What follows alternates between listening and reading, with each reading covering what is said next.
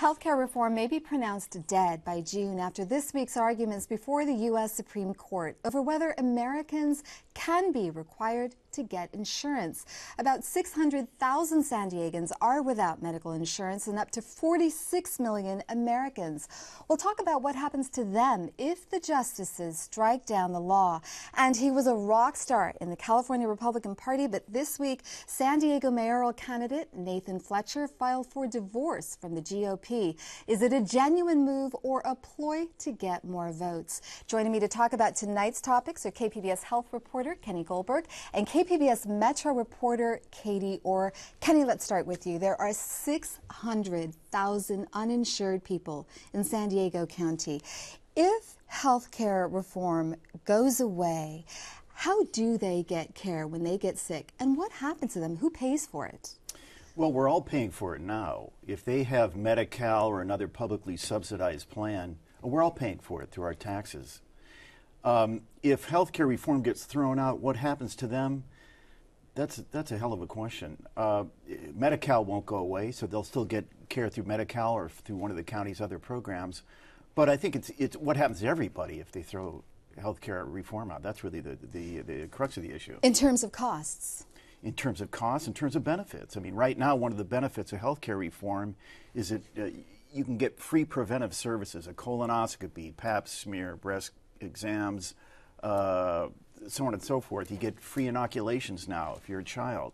So that's already taken effect, and yes, people are accessing that. How many? Do you have a sense of that? Well, we don't know yet, but I mean, a lot of people have taken advantage of some of the provisions of health care reform already, and the major ones, when we're going to have a health care exchange where people can shop and compare plans and try to get some government subsidies for their health care, that's going to kick in 2014. So there's a lot of things ready to go. Well, Kenny, aren't people really supportive of the idea that insurance companies can't reject people with pre-existing conditions, that everyone has to get some kind of health care? Right, and that's in place now thanks to health care reform for children, and that will kick in for adults in 2014, that there'll be no more pre-existing conditions. So are there some benefits that women in particular are really taking advantage of under health care reform? Well, as I mentioned, they get free mammograms now, they get free pap smears, other preventive services that everybody gets thanks to health care reform. So if you show up to the doctor, you're getting your annual checkup, a lot of those services that you'll get is no cost to you now. Most political pundits seem to think, by the tone of the questions by the Supreme Court justices this week, that this health care law is going to get struck down.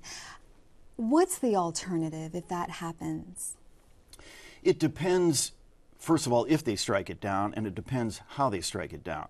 They could reject and declare unconstitutional the individual mandate portion of health care reform and leave the rest of the law intact. Or they could reject the whole thing and tell Congress, you guys have to start over. If they do that, then it's anybody's bet as to what happens. Well, Kenny, I guess I don't understand what is different about this mandate. The government tells us to do a whole bunch of things. You know, we have to wear a seatbelt when we ride in a car. We have to have car insurance. We have to go through screening if we want to get on an airplane. Why is making everyone have health insurance different? Well, people that argue against the laws say that requiring somebody to buy a product is what makes it different, and they say that's unconstitutional. It's an unconstitutional expansion of congressional powers to force Americans to buy a particular product. Now, supporters of health care reform and some of the liberal judges would say, well, health care is a different kind of commodity. It's a special commodity that needs special treatment because everybody needs health care at some point in their lives. So why not have everybody have skin in the game and purchase health insurance so we could try to bring down costs? That's the theory. Now, polls show that most Americans think that there should be some type of health care reform, but they are deeply divided on what that should look like. What do you think the reaction is going to be if this is struck down?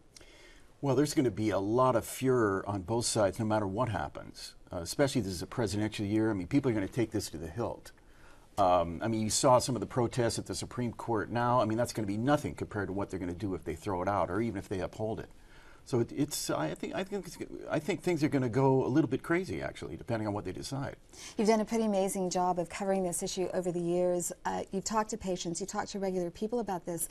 But what has the medical community told you? What are doctors, what are nurses saying about healthcare reform and what President Obama has gotten passed?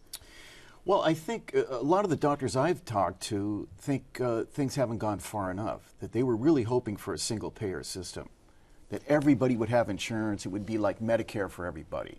Well, they couldn't do that politically, so that didn't happen. But I think most of the doctors and providers I've talked to, they're very supportive of it because it expands coverage for people.